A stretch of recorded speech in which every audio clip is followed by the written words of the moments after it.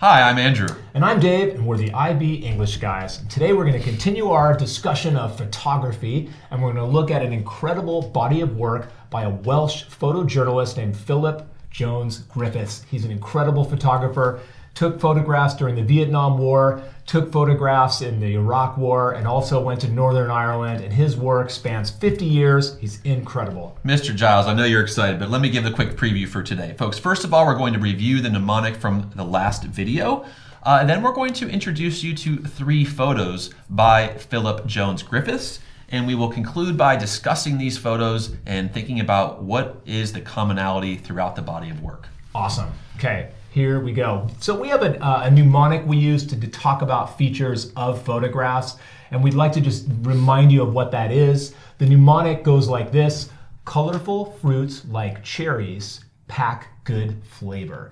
What does the C stand for, Mr. Cohen? Mr. Giles, the C stands for composition. Of course, we're thinking about the rule of thirds, we're thinking about leading lines, and we're thinking about vectors when we consider composition. Yeah, the F stands for focus. We want to think about depth of field, what's in focus, what's blurry, what's out of focus, where's our eye drawn. This is good to talk about. Yeah, for the L, of course, stands for lighting. We want to think about where is the image light? Where is it dark? Is it sunrise? Is it sunset? We want to think about the implications of light in our photographs. Yeah, C stands for color, and we can think about shading. If it's black and white, we want to think about the significance of that, or if there's particular colors and what kind of emotions those colors evoke. Yeah, the P stands for people and places. If we have people in our image, we want to think about who are they, what social class do they come from, what's their context. Of course, where are they? What country are they in? Is it a rural area or an urban area? Lots of questions to ask about people and places. Great. G is one of my favorite, gaze. We want to think about the people in this image and what they're looking at. What are they viewing? Can we determine that?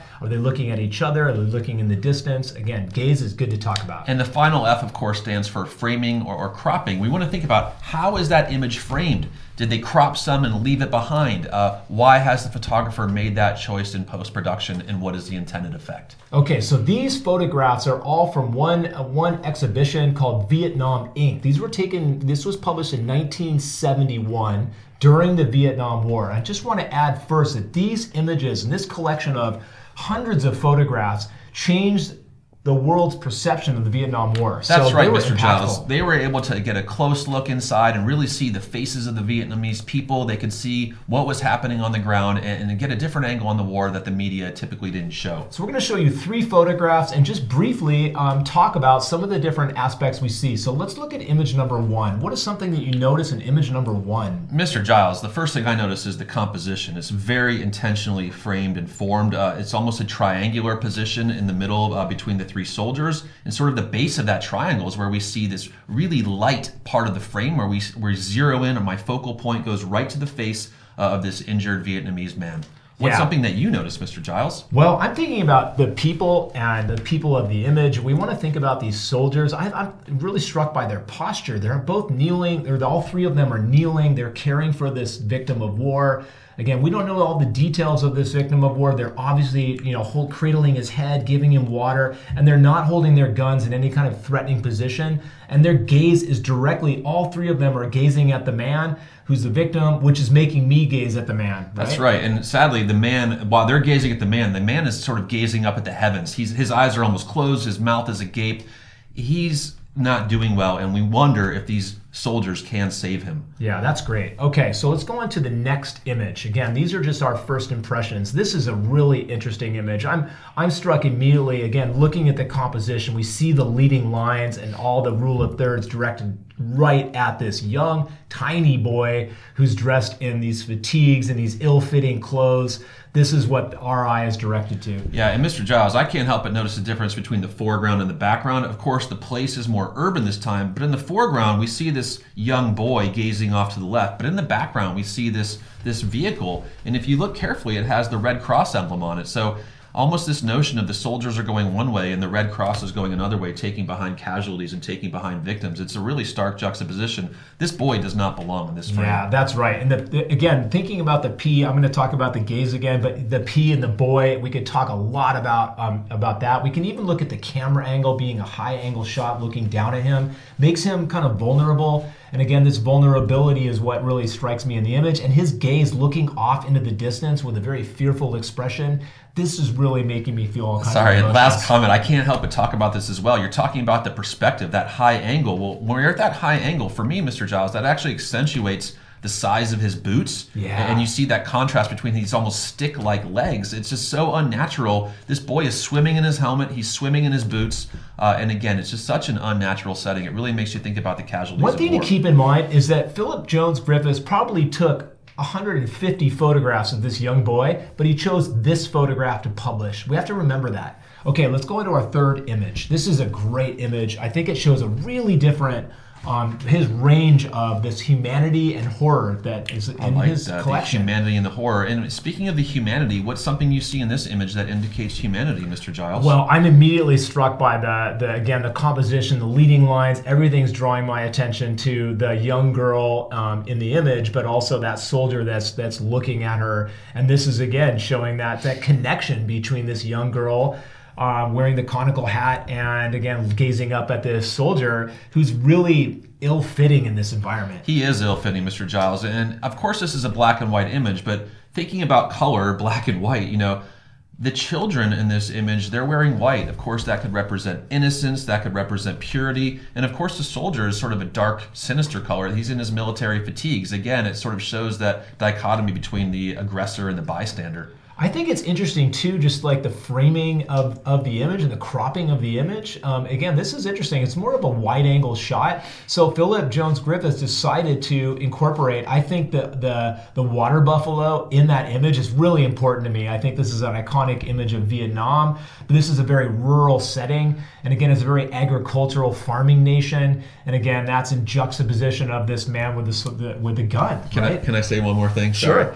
I love photography, Mr. Giles. As you know, I love to travel and take photographs. And one thing I think about, and I can tell Philip Jones Griffiths has thought about it as well, is he's got those layers in the background. If you notice the layering in the photo, there's 3 layers. We have the sky, we have the mountains, and in the foreground we have the land. And I think those 3 clear divisions really add a sense of structure and a sense of purpose, and they really frame the image nicely. Yeah, it's a really beautiful image. It's really evocative. It shows also Philip Jones Griffiths had an appreciation for Vietnam, the country, and the people. And I think that's sort of where we're going with all this, Mr. Giles. Now, folks, in the class, we rarely look at just one image. We like to think about bodies of work. So if we're to look at these 3 images, Mr. Giles, we want to think about the body of work of Philip Jones Griffiths. What are some commonalities we see throughout the body of work? Well, when I read about him, I thought about this idea of the horror and humanity that's depicted. He has such a range of different emotions and ideas, and the horror of war. He's clearly not pulling any punches with some of his images. He's got many images that are quite graphic.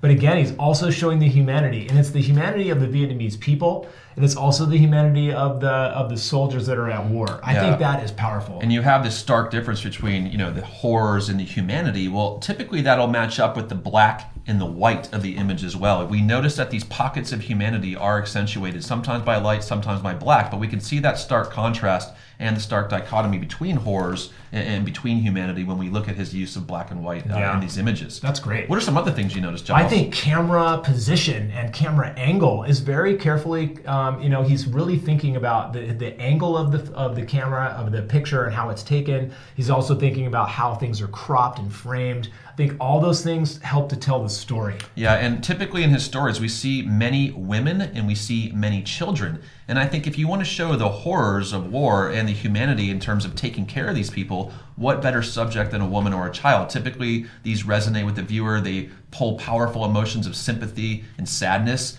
And I think if he really wanted people to empathize with the Vietnamese population, using women and children as subjects certainly was the right choice. Yeah, I have to say, looking over Philip Jones Griffiths' work is I think it's so powerful. It has so many emotional responses when I was looking at it that I'm so excited to introduce this in my class. I think also we have his body of work spans hundreds of photographs just in the Vietnam War itself. and to think about like that richness and that complexity, really it make for great text to deconstruct. Yeah. No language. No language, Mr. Giles. And typically I like to have language and image Yeah, together, me too. but there's a lot in these photographs to talk about. It's okay, and I think there's a lot to say, but you need the terminology. That colorful fruits like cherries pack good flavor. We need to use the terminology to deconstruct his images, Indeed. to do it justice. Folks, in closing, we really wanted to make this video to show you not only how to talk about a singular photo, but to talk about how we examine bodies of work. Of course, you can look at one image in isolation, but when you start to see multiple images, you can deduce what are the patterns we see there and what can we say about the body of work with respect to theme and message. Well said. Giles, send us off. Yeah, thank you so much for watching. We hope you enjoyed. Let us know in the comments of things you'd like to see more. Again, we're working hard to create good documents that can be really helpful for you to follow up on what you see. Thanks so much for viewing. We really appreciate it, and we'll see you next time. Take care, everybody.